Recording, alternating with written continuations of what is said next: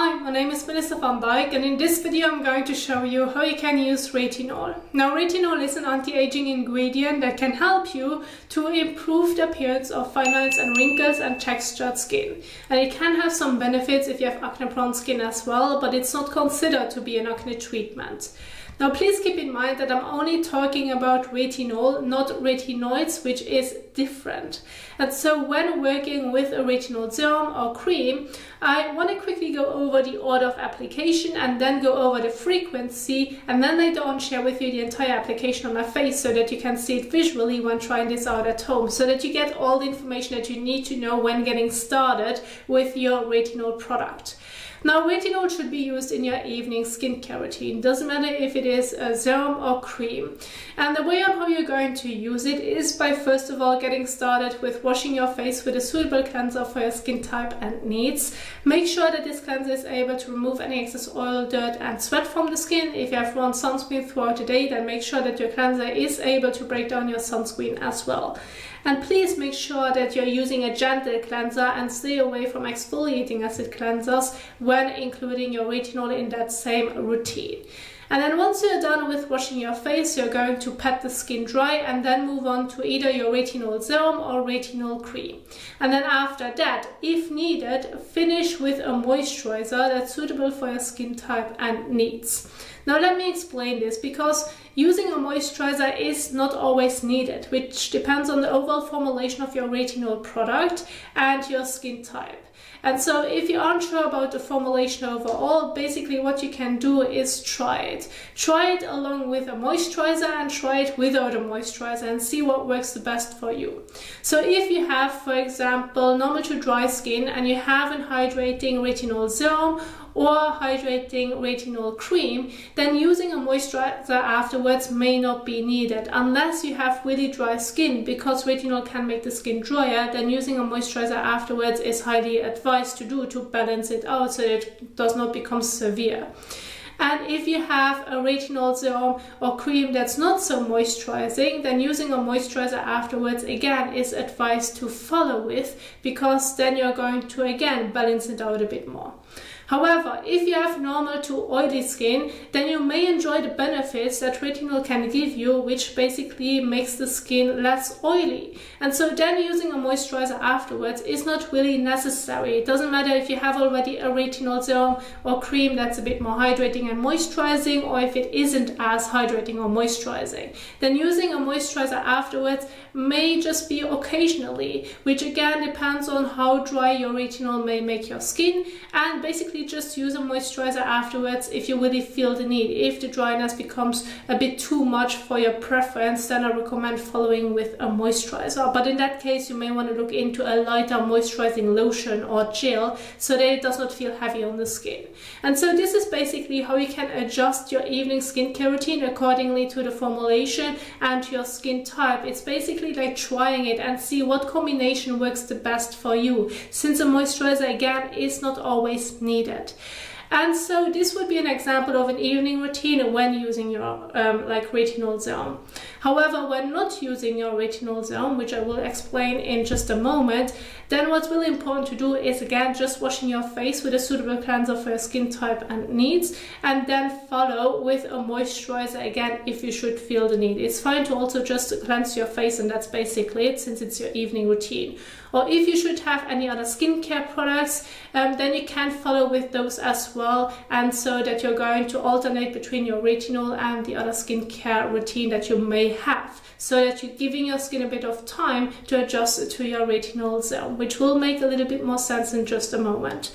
And then when waking up the next day in the morning, what's important to really do in your morning routine, doesn't matter if you're going to use other skincare products in between, is cleansing your face to remove your previous skincare products from the skin and that you have a freshly washed and clean face. And then please don't forget to follow with a moisturizer that already includes SPF, or follow just with your regular sunscreen. So sun protection during daytime is important, not only to protect the skin from premature aging or sun damaging the skin, but because we are working with a retinol. Now, retinol itself does not make the skin sensitive to the sun, but based on how retinol works, by basically speeding up the cell turnover, the new cells underneath become a bit more sensitive to the sun since they cannot protect themselves, and therefore getting a sunburn during daytime when being exposed to the sun is more likely to happen. So therefore sun protection during daytime is important, but in the evening is no sunscreen needed. So please do not forget about those little adjustments which you need to do depending on when you're going to do your skincare routine. Sunscreen is always key during daytime. And so this would be it as a general guide on how you can use your retinol in your evening skincare routine, the order of application. But now I want to really get into the frequency, because overall it depends on the formulation of your retinol and the strength that you are using.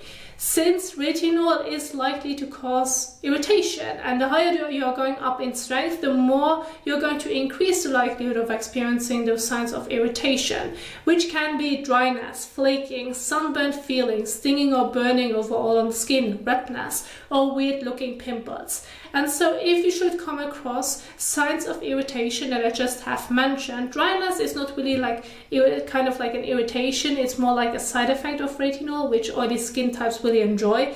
But all the other ones that I have mentioned, those are signs of irritation. So if you should come across those signs of irritation, what I recommend you to do is either reduce the frequency on how often you're going to use your retinol, or depending on the strength that you have used, you want to basically reduce the strength of it and move down. Like if you have used 1% retinol and you are experiencing signs of irritation fairly quickly, then you may want it to move down to a 0.5, so that you're going to reduce the signs of irritation based on the strength of the retinol that you're going to use.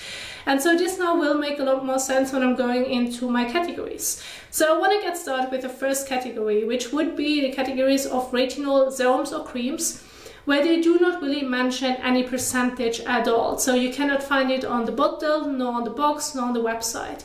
Then usually it's a pretty low percentage, which is kind of well tolerated. It's less likely to cause signs of irritation. And this is where you can get started by using it every other day up to daily fairly quickly, which depends on your skin concerns and your age as well. So if you're being younger, let's say you're in your mid-20s, then you want to use it every other day. However, if you're being older, then you can already probably tolerate it daily, because the percentage of it is so low and your skin can benefit from it. So again, your age and your skin concerns play a big role as well on how often you can use it. But this is just a general guide. And then start off by using it every other day for 2 weeks, and then see how it goes. If you feel like everything is fine, then you may be able to increase it by using it up to daily. However, if you should have a retinol serum or cream at home that does contain 0.2, 0.3 or 0.5 in it, then in that specific case, depending again on your age and your skin concerns and the formulation overall, the best way on how you can get started is by using it 2 to 3 times per week. So start off by using it Monday, Wednesday and Friday, so that you have a break in between where you're not going to use your retinol, and then do this for, let's say, about 2 to 3 weeks to see how your skin is doing with it. If everything is fine and you enjoy how this combination works for you, you can either go ahead and stick to it, or if you should feel the need, you can go ahead and increase it and then start off using it by 4 to 5 times per week. Again, do this for a few weeks, see how this goes.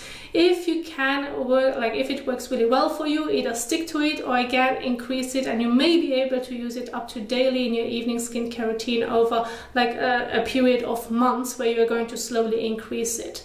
However, if over that time you should come across signs of irritations, again, please do not forget to reduce the frequency of it, so that you can give your skin a bit more time of adjusting to your retinol.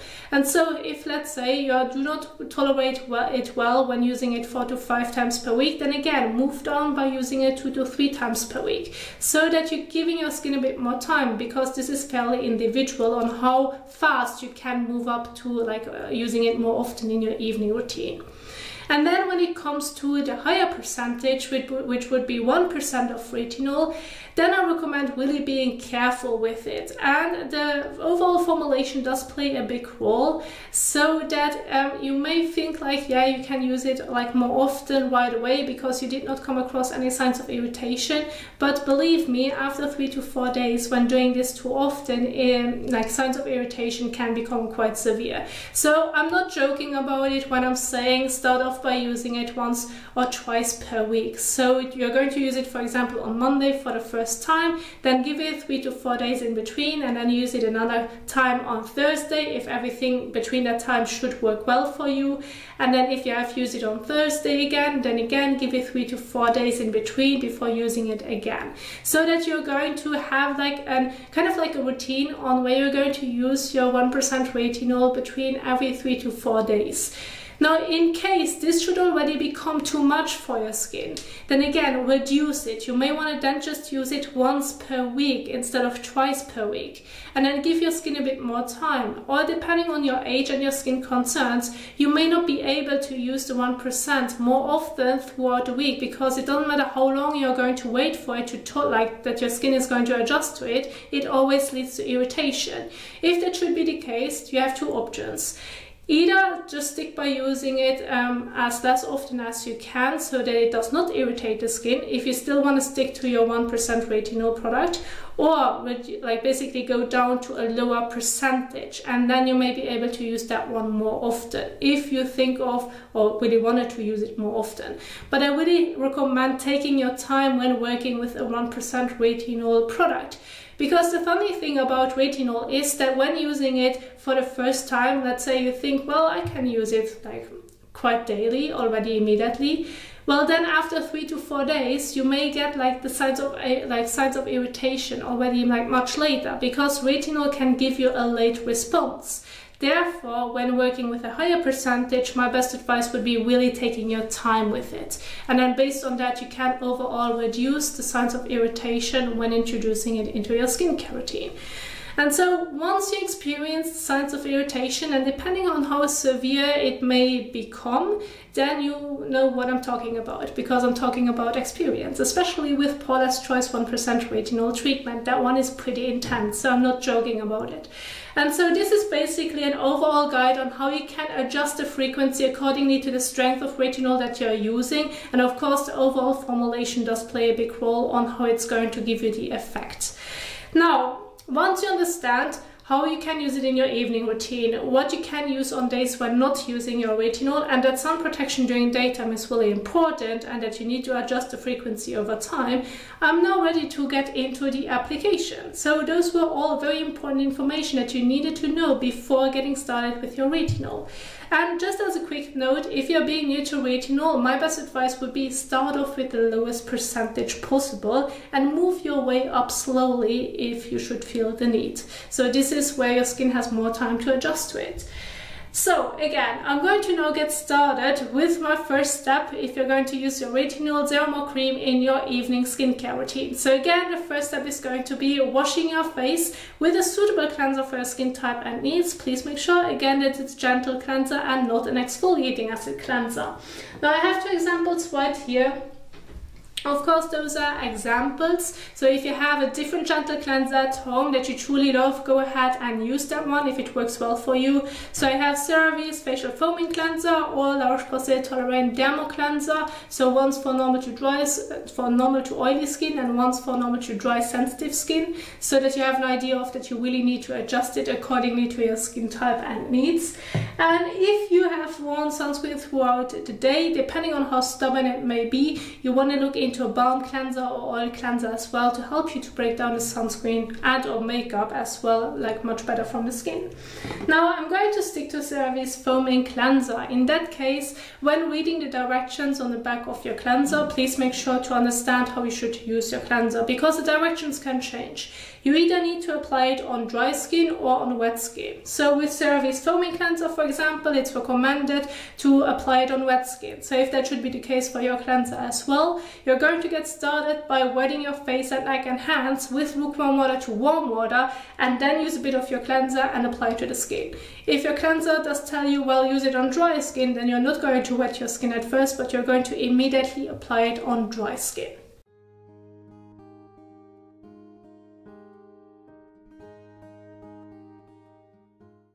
Then go ahead and take 1 to 2 pumps, so about a coin-size amount of your cleanser in the palm of your hand. Use it between your hands and then gently massage it all over your face and neck for about 30 seconds to a minute. And make sure that you read on the back of the packaging if you can use it around the eyes or if you should avoid the eye area.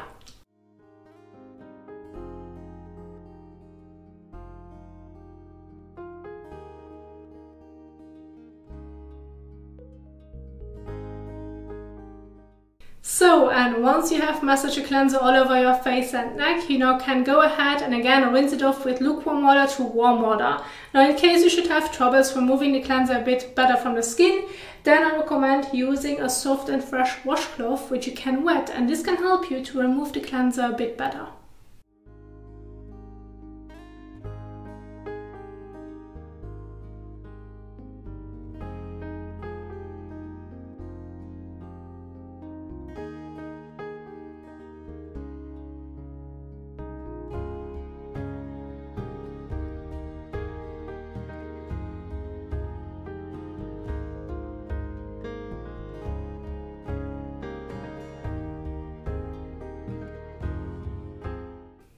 So now go ahead and take a fresh towel and pat the skin dry.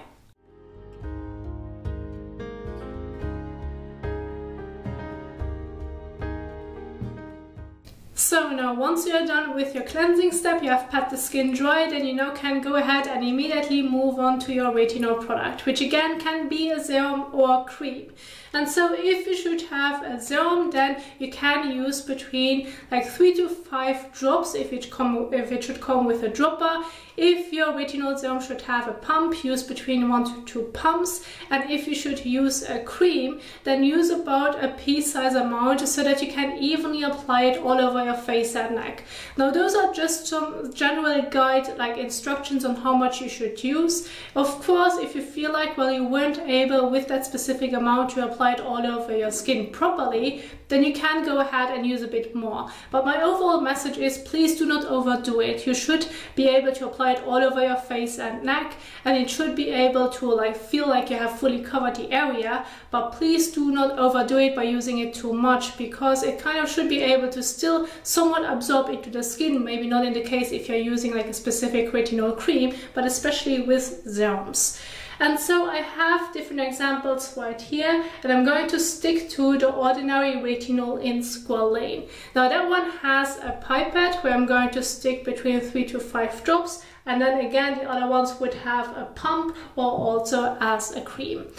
And so when applying a retinol serum or cream to the skin, then please make sure that you're going to evenly apply it all over your face and neck, but be careful to not use it on top of your eyelids. Please do not get it into your eyes.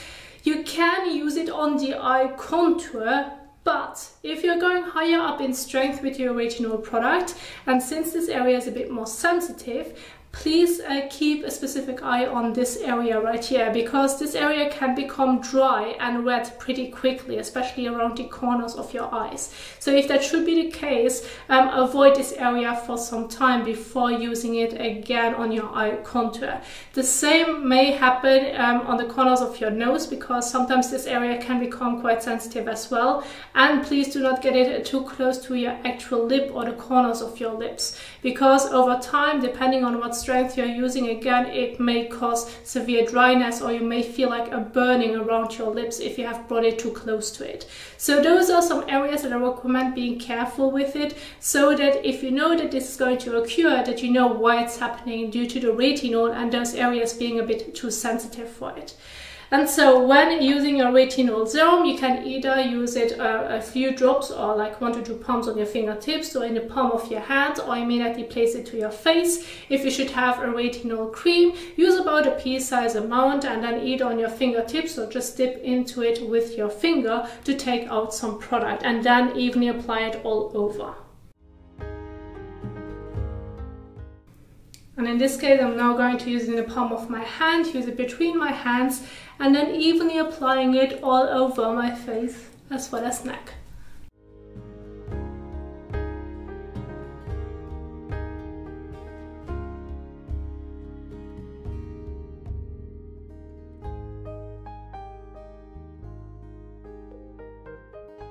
So, and once you have applied your retinol serum or cream all over your face and neck, then you are going to leave it on the skin. There's no need to wash it off. Now, depending on, again, the formulation of your product, you either now can stop it right here, or you may want to follow with a moisturizer afterwards. Now, if you want to follow with a moisturizer afterwards, what you can do is wait 1 to 2 minutes in between before applying your moisturizer to the skin. And what moisturizer you're going to use depends on your skin type as well as needs. So if you have a drier skin type, you may want to look for something very hydrating, moisturizing, probably also a bit more of a richer moisturizer. And if you have a bit more of a normal to oily skin type, then you want to look for something lighter, like a gel or lotion. And so I have 2 examples right here, which I personally really like. I have Differin's Soothing Moisturizer or Restorative Night Moisturizer. So depending on which one you have, it can be from any other brand as well. Those are just 2 examples which I really like to use myself. Then go ahead and use that one. So either just dip into it with your finger, use about a pea-sized amount, a bit more if you should have a drier skin type, and then apply it on top of your retinol, or use about 1 to 2 pumps, or about a pea-sized amount if you have normal to a bit more of an oilier skin type, so that you have an overall general guide in mind when applying your moisturizer after your retinol step.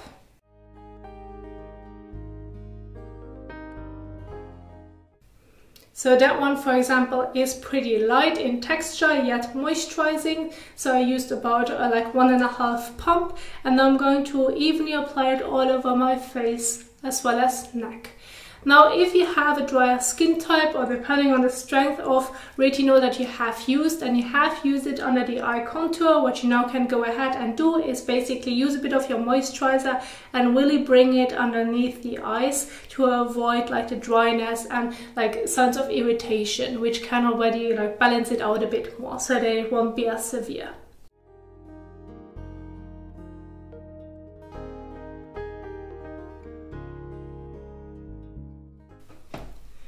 So, and once you have applied your moisturizer all over, then again you're going to leave it on the skin. There's no need to wash it off. Now this is going to be your evening skincare routine. So again, in the evening there's no sunscreen needed. Just please don't forget the next day when waking up to protect the skin with a good sunscreen, either moisturizer with SPF or regular sunscreen. And so this is what I wanted to share with you on how you can properly use retinol, so that you have all the information in one video. And I do hope that you find it helpful, that you now will have fun with your retinol product, and at the same time reduce the likelihood of experiencing irritation, so that you can enjoy the benefits of it. Now, if you find this video helpful, if you enjoyed it, then please don't forget to give it a thumbs up as well as share it. And thank you so much for watching, and I will see you soon in the next one. Happy skincaring. Bye!